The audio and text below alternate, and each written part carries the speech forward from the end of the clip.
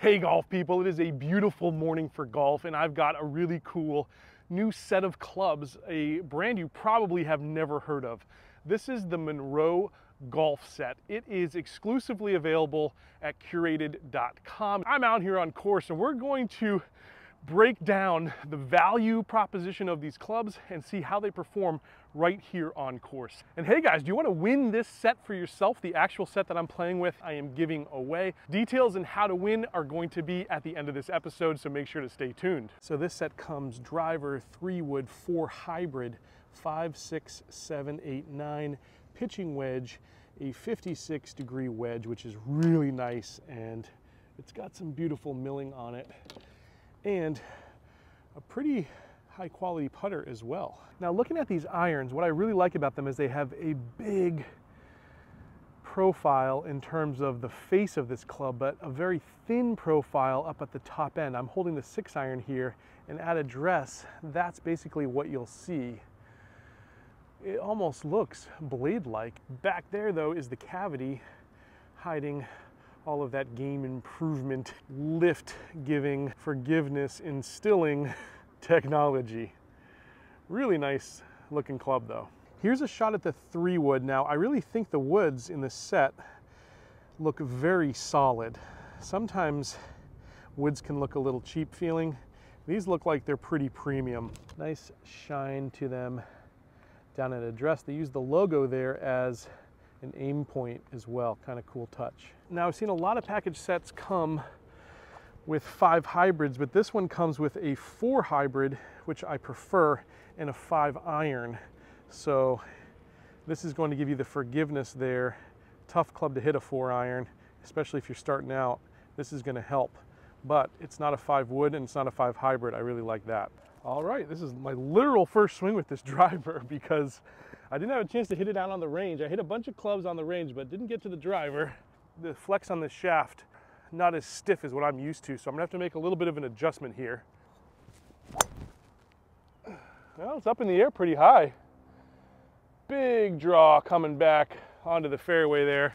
I'll tell you what, coming off the club face, the sound was pretty nice. The feeling of impact, nice thud, so seems like a very solid club. Now warming up out on the range, I also thought the 4 hybrid seemed very solid, and in sets I've tried before, again, a weak point for a lot of these package sets.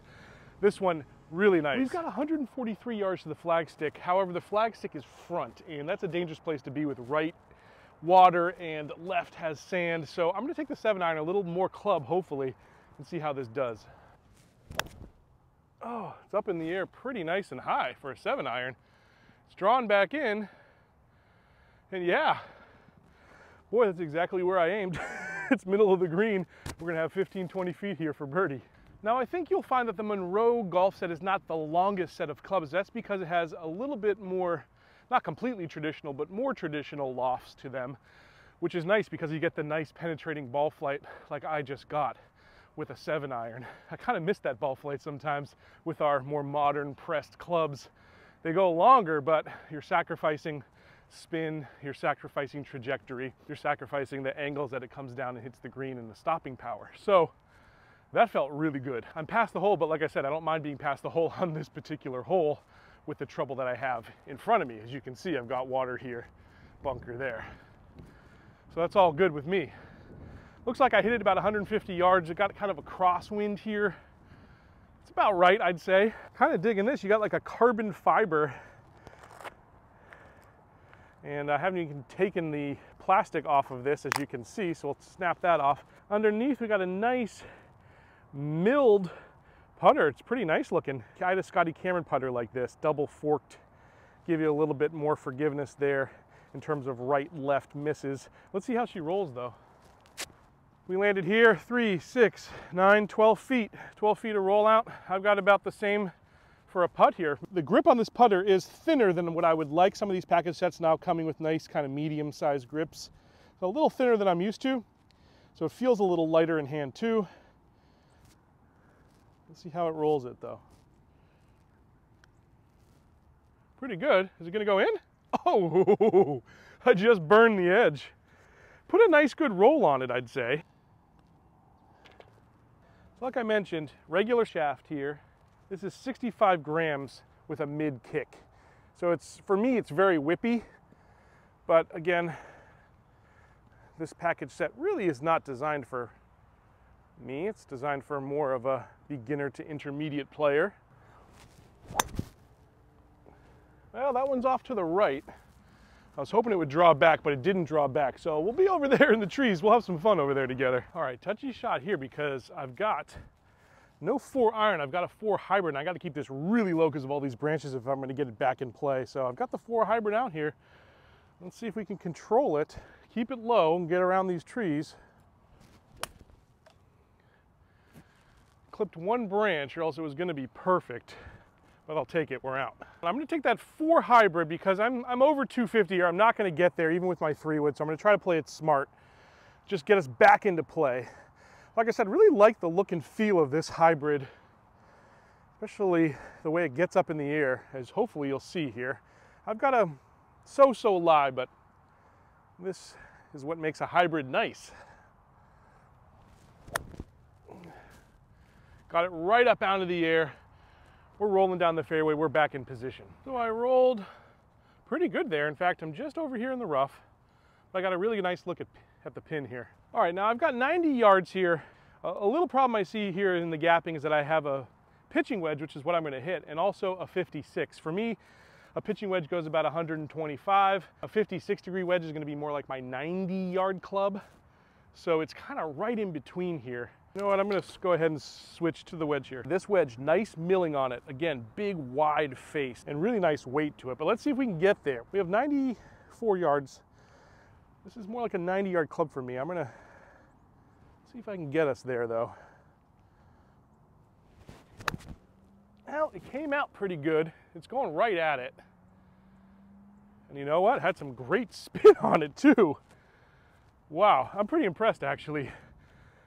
I knew I had to give it just a little extra than I like to with a wedge, but boy, all of a sudden we got ourselves a par putt. So yeah, I think that's one place I'd like to see this set maybe expand, is potentially give you a couple more wedges in the bag. If you're only gonna have one wedge, the 56-degree wedge is the one to have because it's the one that you can use out of the sand, you can use chipping around the green. It's kind of your do everything wedge. And when you're an amateur just starting out, maybe a 60-degree is a little too much power to have. It's a little tough to get used to something like that. So if you're gonna have one wedge, 56 is a great wedge to have. And with a package set, you're going to have a couple gaps there. It's just kind of the nature of the beast. And it gives you the opportunity to go out and buy your own higher quality premium wedges. I'll tell you what though, this one is pretty good quality. This is very similar to the distance and break as my putt on number 1. Let's see if we can make this one though.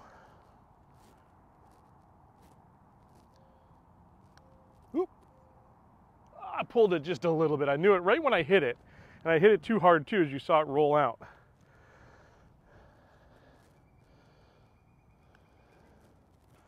Okay, I had to steady the ship there because I definitely did not want to double bogey. So we surrender a bogey there, but drive got me in trouble. All right, we're gonna go to our last hole here, which is gonna be a par 3. We're gonna put another one of those irons in our hands and see how it goes. All right, on this par 3 today, our distance is 157. I'm gonna go 7-iron here again. Feels like we have just a little touch of wind behind us. I think it's gonna be the right club. I hit it a little off the toe. It landed on the front of the green and ran up there about pin high, I think. It looks like a middle pin to me. I hit that a little off the toe, so a forgiving club these Monroes are as well, come to find out. Now the feeling off that definitely didn't feel as good as hitting it in the middle, but that's kind of a good thing, especially for you folks starting out. It's so important to know where on this club face you strike the ball so you can improve, get better, and get more consistent with your strikes. So I love the fact that it had that forgiveness, and I like the fact that I can actually feel where on the club that came off. So getting into the value of these clubs, at $799, that price point to me is really good.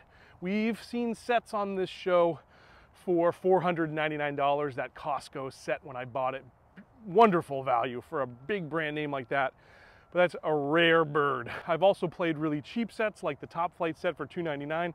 It felt and looked cheap. I've also played a little higher end package set like the Sticks, which also felt really well, but the price was a little higher. This one sits kind of right there in the middle.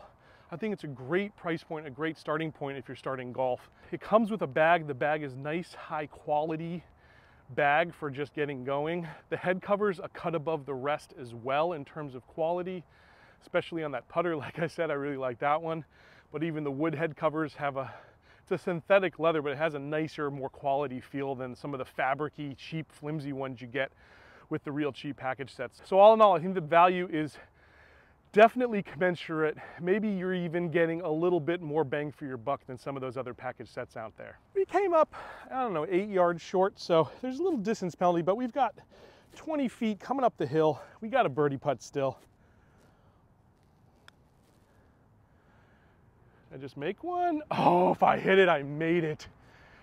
I don't mind tap-in pars, guys. All right, guys, I said in the beginning of the episode, we are giving away this set. It's actually the set that I played with right here on course. It's my Christmas present to you, along with the guys from Monroe Golf. We are giving this set away. I've got a link down there in the description. All you need to do is enter your name and email, and we're gonna pull a name here before the end of the year to give this away as a nice holiday present to one of you. Good luck. Hope you enjoyed this one, guys, and I'll catch you back here on another edition of Let's Play Through.